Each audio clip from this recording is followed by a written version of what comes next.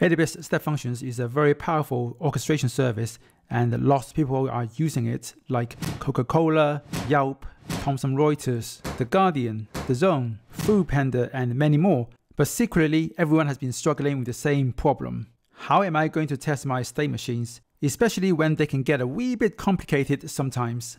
So in this video, I'm going to explain what makes testing step functions so hard and what you can do about it. I'm not here to dissuade you from using step functions, just that you should know what challenges you'll be facing, because after all, step functions is not the only game in town when it comes to implementing business workflows serverlessly. You can also use Lambda functions and do all your workflows in code, or use the choreography approach and build the workflow as an event-driven architecture. I've compared these approaches in my previous videos, so I won't go into details here. But suffice to say that there's a good reason why so many people are using step functions for their business critical workflows. So suppose we have this state machine to process payment requests, where we have a branching logic, so we can use both Stripe and the PayPal depending on the payment provider specified in the input.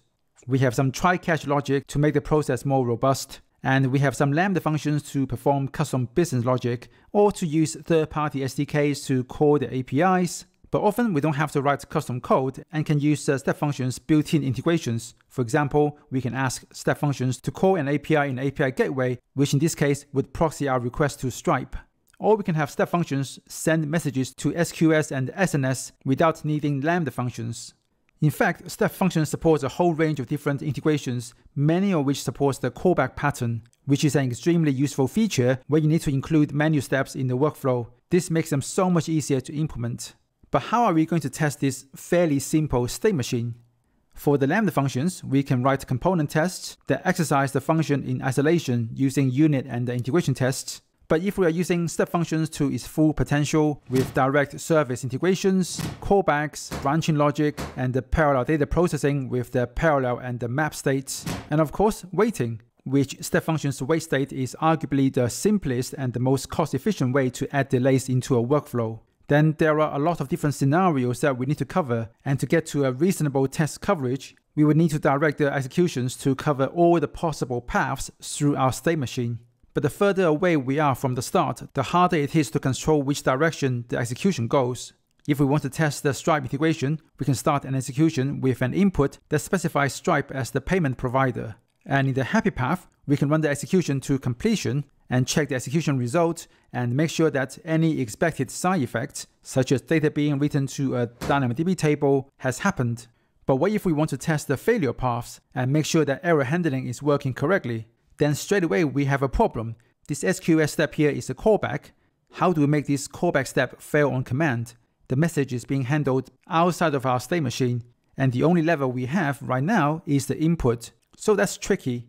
And what if we want to exercise this error path instead? We will need to make the Stripe API return an error, which can also be difficult, especially if we need to test specific errors like insufficient funds or timeout, which are going to be difficult to orchestrate in a test.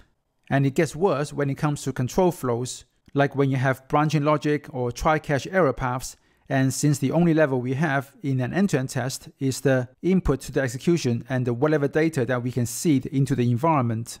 So the further down into the state machine we go, the more likely we're going to be working on data that was created during the execution, and the less influence we have with the branching logic and decisions the state machine takes, and the more difficult it becomes for us to cover every path.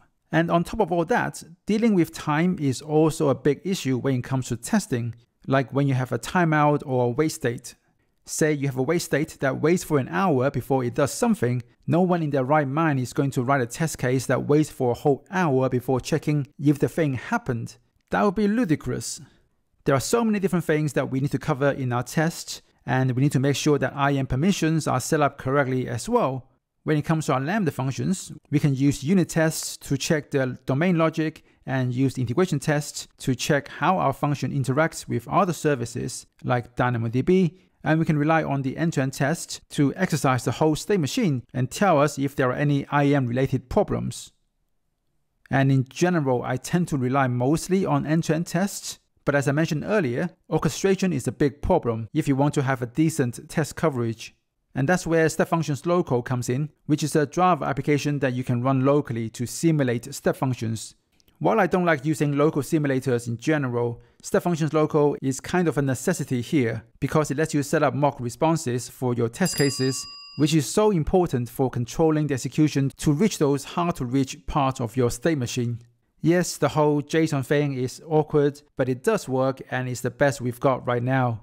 And although step functions local does support skipping time, but it's also a bit awkward to configure, and there are two separate mechanisms for dealing with timeout versus wait states. So instead, the best way I found is to actually rewrite the wait and the timeout duration in the setup step of your test case, and then execute the state machine against step functions local, which has become a big part of my test strategy in order to cover all the execution paths.